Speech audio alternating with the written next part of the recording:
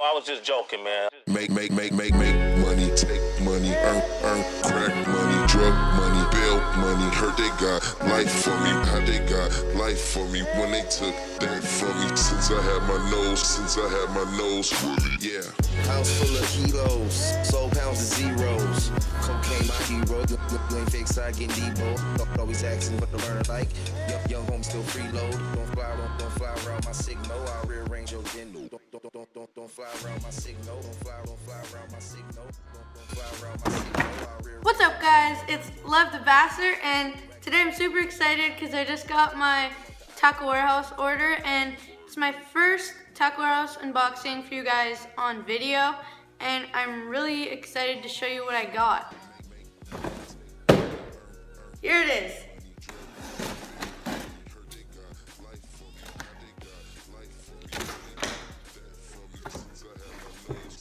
Right.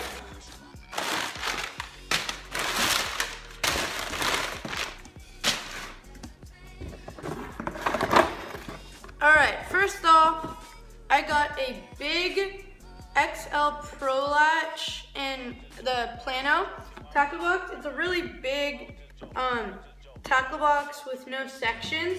I basically just got it for organizing my soft plastics.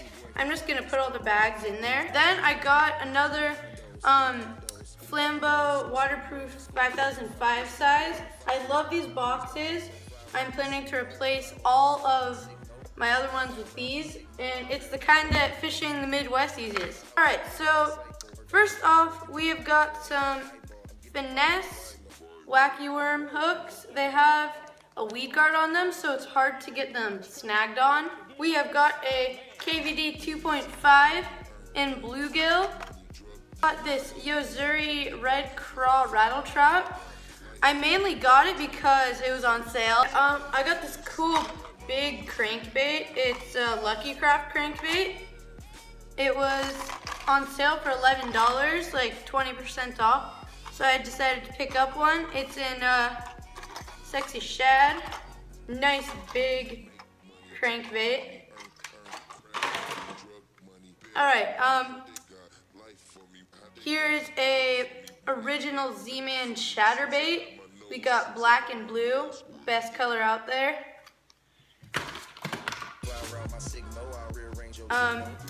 I didn't have any finesse jigs, so I decided to get a Booyah 3/16 ounce black and blue finesse jig.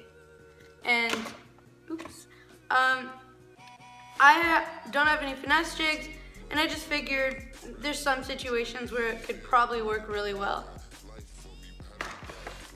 One bait I've wanted for a long time is the Missile Baits D-Bomb. They are some sick ribbed baits. Let me show you one. A lot of my friends have been using them and catching 4-pounders. So this is what they look like. Right there. It's a super cool kind of beaver bait, and I think I'm gonna catch some really good fish off this. On to some Senkos. I got a 10-pack of Big Bite baits, kind of stick baits in black with blue flake right there. I didn't have any black with blue flake Senkos, so I decided to get those. And I got a 10-pack in green pumpkin. And the reason I got big bite baits is because they were super cheap. They were $2 for a 10-pack of Senkos, which is a really good deal. All right, another plastic I've heard that is amazing is the Strike King Structure Bug. It's basically a creature bait. Here you go. I got it in Okeechobee Craw. Here's a look of one. First impression, really sick. It has a really nice, strong scent, and it is just an amazing looking bait. And our last bait is a bait I've been wanting for so long. I don't know I haven't got it, but it is a super popular bait. It is the 4-inch Berkeley Habit Pit Boss. And oh my god, I've been wanting these for so long. And it looks like a crazy soft plastic. The color I got is blue disco because I have super murky water where I live. Here's a look. I mean, this is such an amazing looking bait. It looks like it doesn't have a ton of action, so if you're in a pressured lake, it would work really well. Alright guys, that was the end of my unboxing, and I am super happy with my purchase. And thank you for watching my videos. Please comment, like, and subscribe, and I'll see you on the next video. I was just joking.